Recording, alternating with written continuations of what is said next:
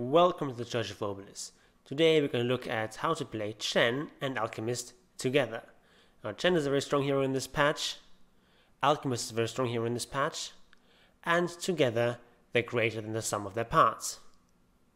We actually have Alchemist picked 4th, and then Chen is actually going to be our last pick. And so we're going to look at in this video is why are these heroes together valued so highly that they would want to last pick the two of them. If you want to become a better Chen player, you can join the fold by subscribing to this channel and clicking the little bell button. And now let's jump into the game. So when you're playing Alchemist, of course, securing runes is very important. So you can see Quincy crew here with 4 heroes at the top to be able to secure 2 runes. And you see that no one's contesting, Sumail is coming back to the middle lane to do some blocking, and they get their 2 runes. So the idea behind the Chen Alchemist lane is that Alchemist doesn't really want to fight in the early game, he just wants to farm, and Chen doesn't really offer offensive capabilities, which will be wasted with an Alchemist, but he offers a lot of sustain with this Divine Favor and the ability to be able to stack camps with creeps. And in addition, he also has this headdress he picked up. It's basically the Kuro build, just like a slightly less greedy version of the Kuro build, because he still bought tangos and shared them out to his teammates, and doing the usual support stuff. But then he picked up this headdress recipe in the courier from the Bounty Gold, with the courier that was sent out in the middle to get Sumail himself. Alchemist is particularly strong against these Magnus lanes, because Magnus is a very strong hero in the mid game, but he just doesn't offer much in the laning phase. And this Magnus Rubik lane just offers almost no kill threat. And we see a little bit of an aggressive move here from this Magnus Rubik lane. I see a skewer here, some phase bolting, but doesn't really do very much. Alchemist gets a bit low, but he has a lot of regen. You can see the 4-minute mark is coming up again. He actually missed the stack on the 3-minute mark, but he's going to try to double stack here. You get this stack, but unfortunately this stack he attacked a little bit too late. So it's not going to stack, but he's going to take over this Melt Golem, of course, very strong creep in the early game. And he's also going to find this Harpy Stormcrafter, which is also really strong in the early game. What you want to do here is you want to hit this camp once and then take over the Harpy, so it takes less damage. Because if you take the Harpy right away, this takes more hits from the camp. And you want this Harpy to stay alive and be healthy. And now they can go really aggressive here, a lot of magic damage with these nukes. And they're going to get this kill here. First kill in this Chen Alchemist lane. That's of course excellent. Taking a little bit too many hits on here on this Harpy, but gives away the aggro now. And they're just pushing back this Magnus. And they just can't do anything in this lane. And as you notice, if you look at the clock, the runes are coming up. And also positioned here at top to secure the runes. This creep wave was pushed in, and this PA sort of has to stay back. And this is going to be 4 runes for Quincy crew. And here is the 4th one. So of course Alchemist is now very happy. And he's already here top net worth, even though they're playing against this Timbersaw, of course having a good lane, having good starts, but can't quite compete with all this farm that this Alchemist is getting. You can see a little bit of carelessness, not the most careful micro here. This Harpy, it's really important to keep this Harpy alive. And yes, it's out of mana, but you can just send it back to the base and refill it, and then send it back. But yeah, it gets killed, actually denied by YawaR, good job on that, but really the important thing is keeping this Harpy alive. And you might think the Harpy is only good in the early game, but actually it has full night vision like a Slark, 1800 night vision. So it's actually quite strong, especially in this first night when the nuke damage is still relevant, but the night vision of course also very relevant. And here SSG has this double golem army here, and they're going to corner Nikwa. Stun, another stun, and that is a kill of an Alchemist. I'm not sure if you really should be taking these Mud Golems so aggressively, because these are also the best creeps to farm for Alchemist, because you get 3 creeps for the price of 1. But of course they're very strong at these early game fights.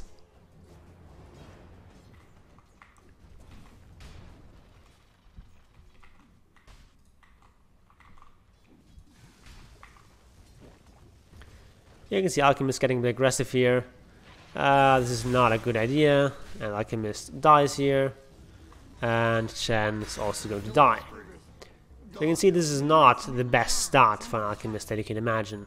Also, there's not actually that many stacks. This is like a double camp. This is like a double camp. There's no stacks here, no stacks here.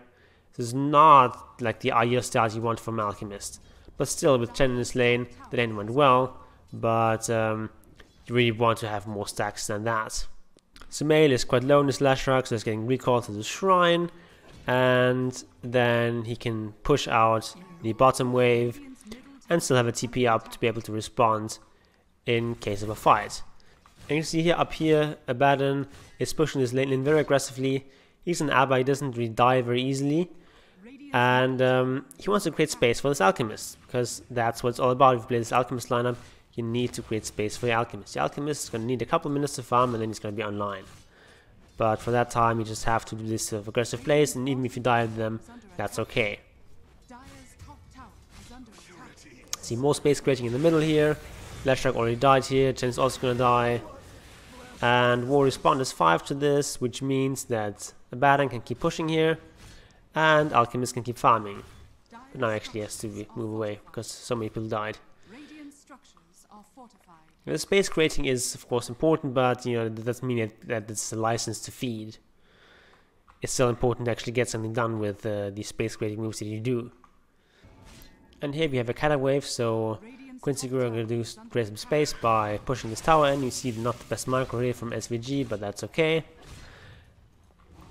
And in this fight they're recalling the Shadow Demon because he's far away.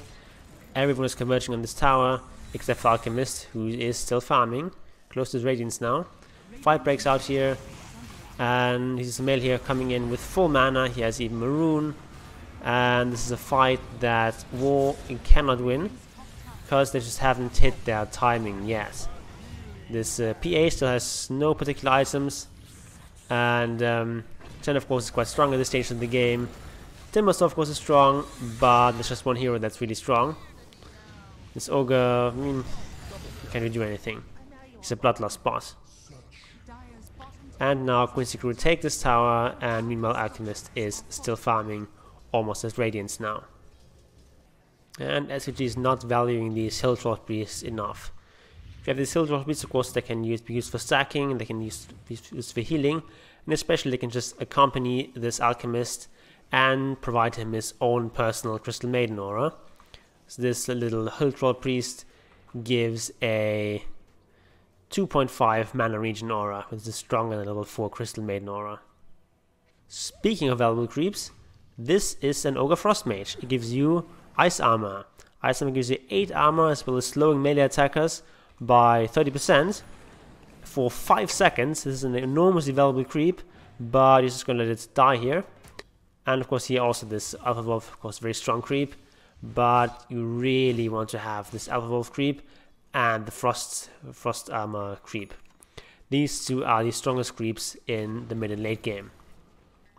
If you want to know more about all the creeps and what they do, I've made a video about that, going through all the neutral creeps and explaining what they do and how they should be used. The runes are coming up, and you can see how aggressively Quincy crew contests them. Sumail is going for the runes, but he gets skanked by 3 people, he dies.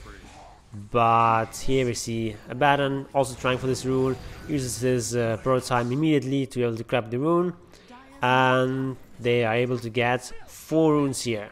Sure, they lost Sumail, sure they're going to lose Abaddon, but these runes are enormously valuable for this Alchemist. Alchemist gets 3.5 times as much from these runes. And so he's well on his way to a BKB right now. Right now Quincy crew are extremely strong. They have Mech on Chen finished. They have this BKB on Alchemist coming out in the courier. And so they're going for this Roshan.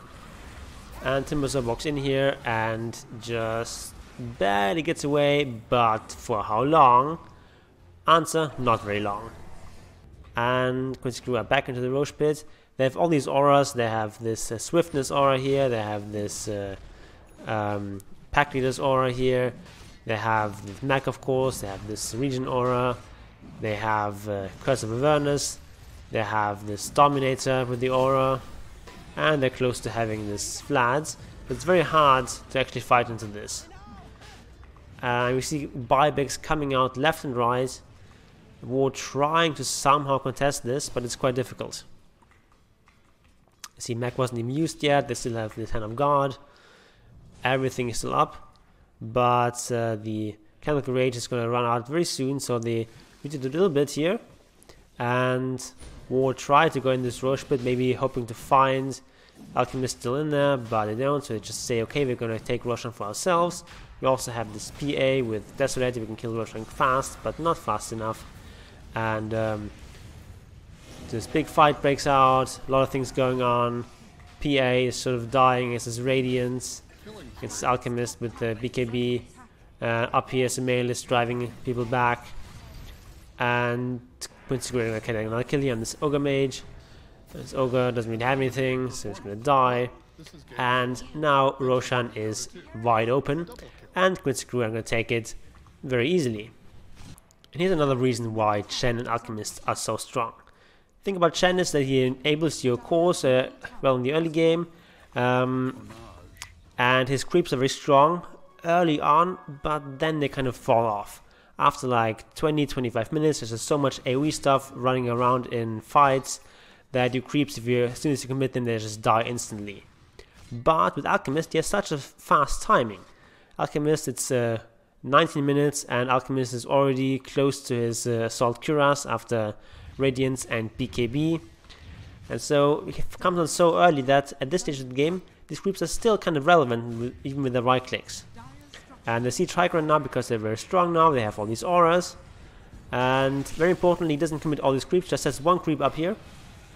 And the rest of the creeps staying back here, of course, using the Whirlwind. He's running the aura here. There's another aura, as well as, of course, the Shockwave that can be used to do some unique damage. Here goes the Shockwave. Or does it? No. There we have the Shockwave, but doesn't really hit anything. And now they retreat. Why did we retreat? First of all, BKB is running out, and this is running out. They used the timing, they got this tower, and now they're retreating. You don't want to stay too long here. And there we have it, 20 minutes and 30 seconds. Phase Boots, Soul Ring, Radiance, BKB, and AC. This is not the fastest Alchemist timing ever, but it's pretty fast. And here, Quincy pushing high ground once again. They have this Alchemist, they have everything up, and so they can just siege this tower. They have Electric Force, these building damage, as well as this Abaddon with his Curse of Avernus. And YawaR can't really fight this right now. They don't even have BKB on this PA right now. She went for this very aggressive Deso into BKB build, but it's just not fast enough in terms of timings. She needs BKB to be able to fight here against this Leshrac and the Radiance Burn and everything else, but it's just not fast enough. And now she has BKB, she jumps in here, but it's already, she doesn't really kill anything. They have this Chen with mech and this ultimate, they have the Shadow Demon that can save people, and of course they have Abaddon that can save people with his Mistcall and his Phonic Shield. And so it's very difficult for this PA to do anything in this fight. They have so many auras, so much utility, so much save, nothing really dies. And so this is going to be pretty much the end of the game. This game is only 23 minutes long, and it just shows you how devastating this timing can be with Alchemist and Chen, as well as, of course, other heroes that fit in perfect in the strat. There's Abaddon that comes online quickly, as does this Leshrac. So you have these two cores that can fight early on, provide space for the Alchemist, and then you can get this sort of stomp at 23 minutes. So there you have it. You can win with Chen and Alchemist even if you don't play perfectly. We saw a couple of mistakes from SVG. I don't think he's a particularly experienced Chen player, but they just picked Chen for him because it was the perfect pick here. Chen and Alchemist very strong together, and just this game plan they had came together really beautifully. You have all these auras that you have on Chen and on Abaddon. You have these saves from Abaddon, from the Shadow Demon, And you have these cores that come online really quickly, the Abaddon, the Leshrak in the middle, that can fight early, create space, push together with Chen, and just allow the Alchemist to farm his Radiance. Even though they didn't do the best job of stacking, Alchemist still got his farm fairly early, and it just hit this impossible to stop timing around 20 minutes with this 3-item timing from Alchemist. And Chen is really a hero that can be very strong even if you don't have the perfect micro. I've talked about this before in a previous video. I looked at a game with the Kuro Blade at TI, where he doesn't have the best micro, but he still contributes a lot to his team. Or you can look at this video where I talk about item and skill builds for Chen. And in the meantime, may Obelisk protect you. Goodbye.